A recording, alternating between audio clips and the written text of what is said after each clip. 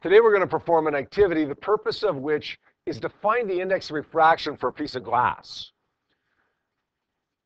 There's a picture up on the board right now with a piece of glass sitting on a piece of paper. You are going to repeat what you see up on the board right now. You're going to put a piece of glass on a piece of paper, although, having said that, we found this morning that it tended to work pretty good, worked a little bit better if you used lined paper as opposed to blank paper like this. Not a big deal, okay, but it's a little bit easier if you have those lines as a reference. Notice something in the bottom corner here. This is a laser. Now, it's a dollar store, $2 laser, so they tend to fall apart fairly easily. They are, the good news is, they are pretty low power output, so safety is not much of a concern for us, although we do want to stay away from shining it in people's eyes or even swinging it around the room so that it could accidentally go into people's eyes. The reality is the power is very, very low for this, so in all likelihood, even if for a fraction of a second it went into somebody's eyes, it wouldn't damage those eyes. But we want to avoid that just in case, avoid any possibility of damage to anybody's eyes. Okay, keep it on the table. You're going to turn on that laser. Because it's a dollar store laser, sometimes the switch isn't that great too. Sometimes you got to push on it a little bit harder or kind of let off a little bit to make it work. But in the end, you should be able to make it work. Okay, if the batteries are working at least, you should be able to make it work. Just play around with it and you'll see the laser beam come out here. That laser beam, that red laser beam is it's gonna shine on that block of glass. Now, of course, when light goes from air, which it's in right now, to glass, what's gonna happen to it? Speed up or slow down? It's going to slow down. So as it slows down, it's going to bend toward the normal line, which I don't even have drawn here. Okay? You should, as soon as you put this piece of glass down, trace the boundary there. Trace a straight line at the boundary just by using your pencil against the piece of glass. And also create a normal line, which is exactly at 90 degrees to that boundary. You can see here now that I've got a laser beam striking the boundary where my normal line intersects with that boundary. You can see that my angle of refraction, which I'm going to label right here as theta 2, is smaller than my angle of incidence that I'm going to label right there as theta 1. It's always going to be smaller. Now, you're also going to notice when you actually do this for real that this laser beam is going to strike the boundary between the glass and the air on the other side, and then it's going to speed up. It's going to bend back this way. We don't really care about this beam out here. It's going to be there. We don't really care about it because we're trying to analyze this interaction right here. But we are going to use it for one thing, and that's to determine what theta 2 is. So here's what I'd like you to do at this point. Okay, I want you to put a little dot or an X or something to indicate exactly where the laser beam leaves the laser. I also want you to put a dot or an X or something right here where the laser beam enters the piece of glass. Finally, I want you to put a dot or an X right here where the laser beam leaves the glass. Now, we don't care about this, even though you'll see that. We don't care about that. You don't need to trace that over, okay, on the paper. And the reality is, once you've got these dots plotted here, we can completely take away the glass. We can completely take away everything.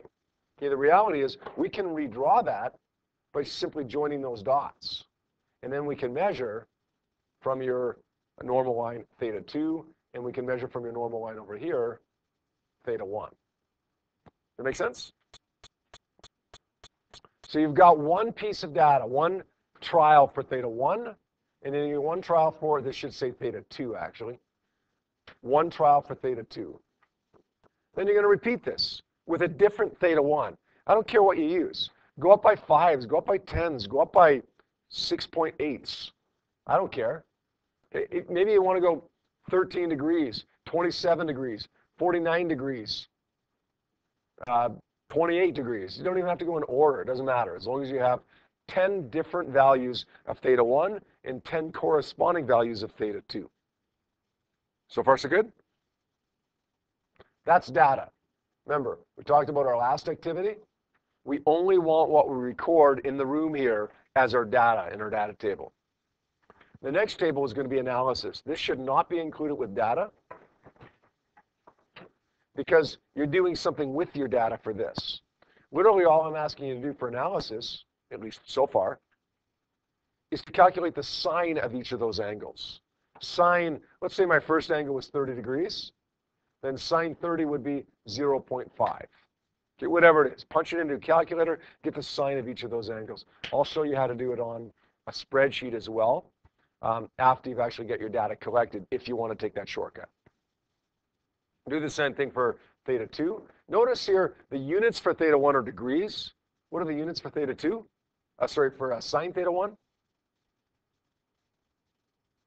There are no units for the trigonometric function, right? For sine, cos, and tan. It's just a number. So you're not going to include units on the bottom here. Once you've got a table for sine theta 1 and for sine theta 2, what do you think you're going to do with that? What do you think you're going to do with that? Was that a yawn or was that an answer? Do you have an answer for me too? Be better after a yawn like that. Yeah. You're going to graph it. Now, Stephen, which column of your table is going to go on the x-axis? Sine theta 1 or sine theta 2? No, other one. Always the first column goes on the x-axis, second column goes on the y-axis. So you're going to get a graph that looks like this. Sine theta 1 on the x-axis, sine theta 2 on the y-axis. This is odd. Like, we've never seen a graph with trigonometry in it before, right? Sine theta something. It'd be one thing to say theta 2 and theta 1, which would be kind of odd because they're not like meters or something like that we're used to graphing. But sine theta is even worse. That's okay. Listen, we're going to get a question on our diploma exam where we have to analyze a graph, in all likelihood, a graph that we've never seen before. If we get lucky, maybe it's this one or another one that we've looked at. But if we do get that, then we got lucky. We have to be able to analyze any graph that we see, whether we've seen it before or not. Okay, this is one you've never seen before. How do we analyze this? Well, don't get thrown off by the fact that it's sine on both axes. Just go about your business and do what you got to do. This, by the way, will be a straight line, or it should be pretty close to a straight line. Here's the instructions. Get an equation. We've done this before, several times before now, right? This should be coming familiar to you. Get an equation from your graph.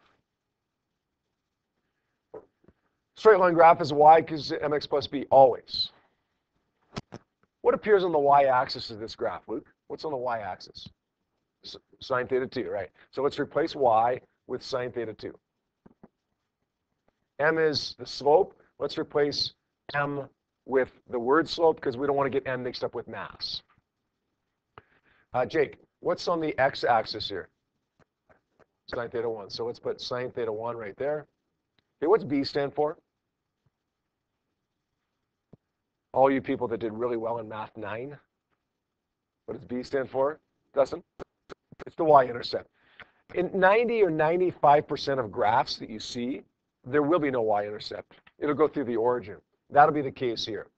Now, in the next activity we do, there will be a y-intercept, and it'll be really important. We'll deal with that when the time comes, okay? For this one, and for all the other ones we've done to this point, there is no y-intercept, or there shouldn't be a y-intercept anyways. Now what you want to do is come up with an equation from your data sheet. And you want to come up with an equation on your data sheet that has the same variables as this one has for my graph. What equation on my data sheet has sine theta 2 and sine theta 1 in it? It doesn't have to look like this. It just has to have those variables in it. Which one? Yeah, Snell's law, right? So we're going to say sine theta 1 over sine theta 2 equals v1 over v2, lambda 1 over lambda 2 equals n2 over n1. We only ever use two parts of that equation. Since I'm trying to find, in this case, the index of refraction of that piece of glass, I'm going to use the n2 and n1 part of it, along with sine theta 1 and sine theta 2. Now what you got to do is rearrange that to solve for the same variable as the equation on the left solved for. So in other words, solve for sine theta 2. That goes up by multiplying. This goes up by multiplying. This goes down by dividing. Ends up being sine theta 2 equals n1 over n2 times sine theta 1. Okay, so we've solved for sine theta 2 in both of those equations, the one that I got from my graph and the one that I got from my data sheet. Is this ringing a bell? Even though we're dealing with trigonometry instead of just, variables like position and stuff. This process that we're going through ringing a bell from what we've done in a number of other activities? Cross off things that appear in bold. Sine theta 2 appears in bold. Sine theta 1 appears in bold. What are we left with? The slope is n1 over n2.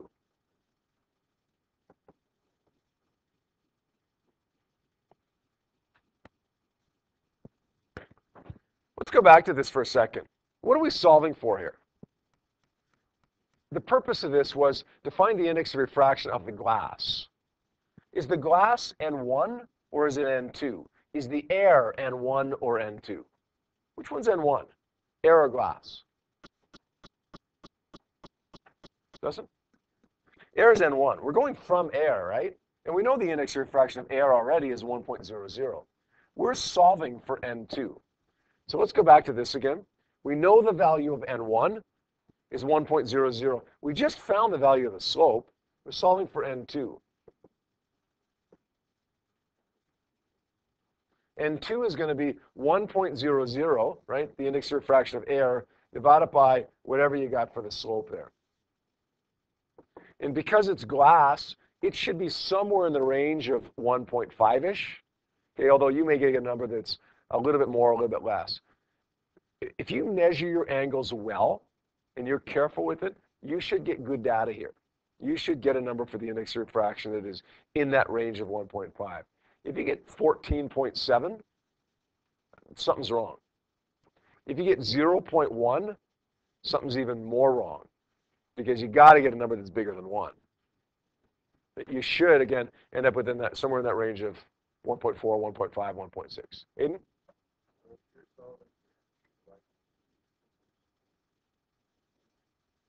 If we're solving for N2, right here, why can't we use this equation? Say N1 is 1.00. We know what theta 2 is. Solve for N2. The only problem with that, Aiden, okay, that's a good question. That relies on you using one data point. Okay, you measured theta 2. Okay, we know what N1 is. We can solve for N2 that way. Yes, you can.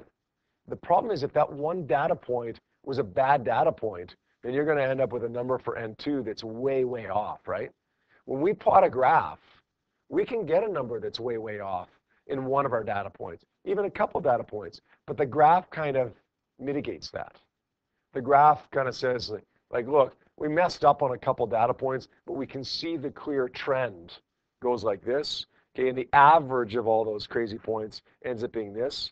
So it ends up not relying on extremes. Does that make sense? If theta 2 was perfect, was a perfect measurement, then yeah, that would work. But we're never guaranteed that it's a perfect measurement. Even when we think it is, sometimes it's not, right? So then you got to do a conclusion. Right? What's your conclusion? Well, the whole problem was to find the index of refraction of glass, right? So your conclusion would be the index of refraction of glass is blank. And I know this because, well, tell me how you know it. Justify it. And then, of course, sources of error. We want to have 2 or 3 pretty good sources of error. You tell me things that could have been better. All right? Any questions on that?